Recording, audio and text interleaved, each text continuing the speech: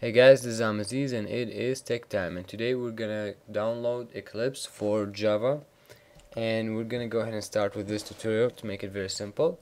I'm gonna go ahead and launch my browser, my favorite browser, Chrome, and I'm gonna go ahead and go to Google on default and just type Eclipse. Eclipse has many other languages other than Java, but we're gonna go ahead and use it for Java. So click on the link right there. And the download button is right there, right on the right in the yellow. If you don't see it right there, you can go back and on Google you will see download right there inside. Once you click it, you can see which version would you like. Of course, I'm not going to worry about this. I'm going to go ahead and click on that. Click on the yellow. It takes you to the same spot, and you can choose which one. So if you have a Mac, a Linux, Windows, it doesn't really matter. You can choose whichever you'd like for this one. So I'm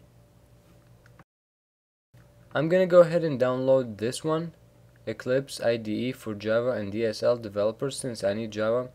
There is many more that like Java developers, and there is C++, there's mobile developers, there's many of them.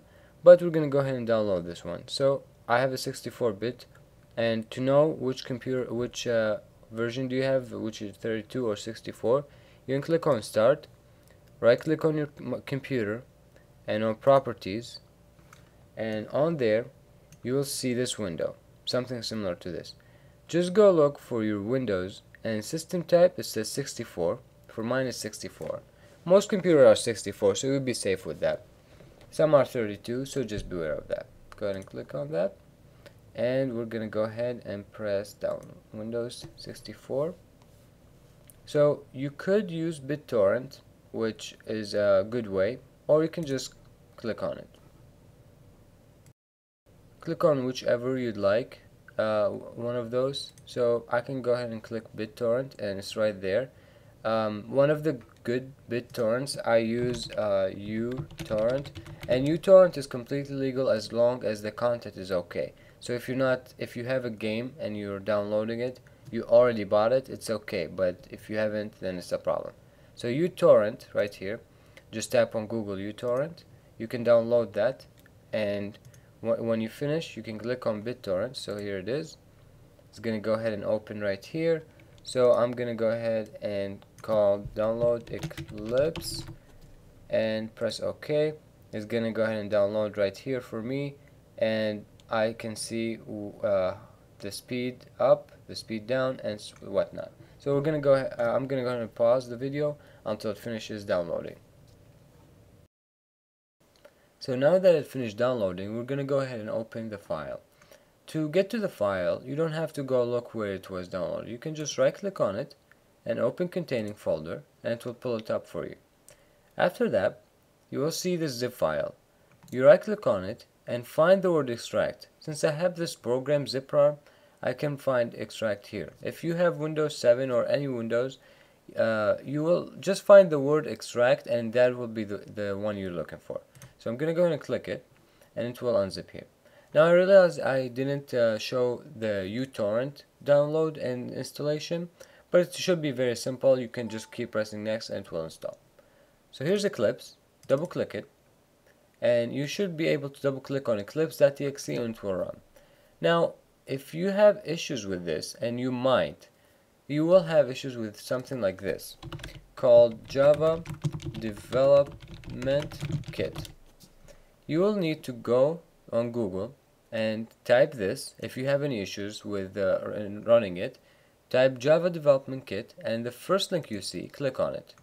Right there, click on the first one to the left. It says Java Development, Java Platform, JDK.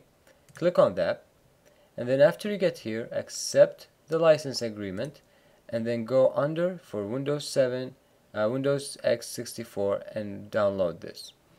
Now if you are not running into this, if this doesn't fix your issue, you can go to Google and type Java Runtime Environment Eclipse, and it's called the GRE. Once you click it, it shows you how you can install Eclipse, and you will also see this.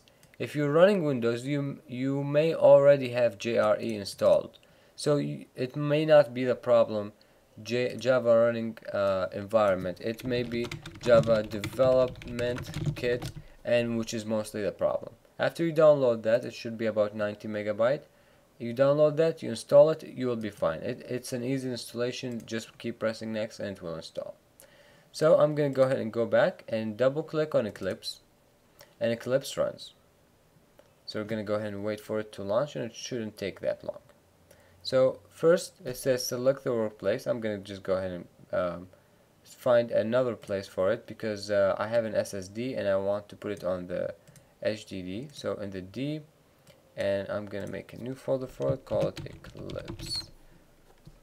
Okay, and then right there, okay it. Alright, and it's going to load any files that it needs to load. So after it's done, you can go ahead and press X on the welcome. No need to view that. You have this on the right. This explains everything that you need. This is like for Visual Studio Solution Explorer. All your files, your folders are going to be on here. The outline, I don't need it, so I'm going to go ahead and exit out. This is necessary for me. I don't know what Java doc does or declaration, but the problems are something that I need.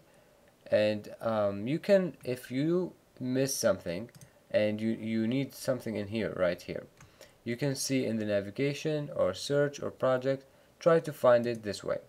So I'm going to go ahead and make a simple Java project. So you click on File, New, Java project right there. Click on that and you give it a name. So I'm going to go ahead and give it example A. And on here, you can go ahead and press finish. And that is it. You've made a new Java project right here.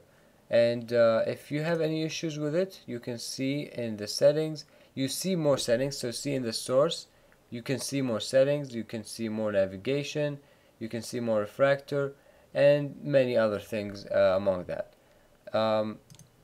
If you have any issues with it, go ahead and comment on my YouTube page or on our website, indiedevelopment.co. Please don't hesitate, and please give me any feedback you have, and enjoy your day.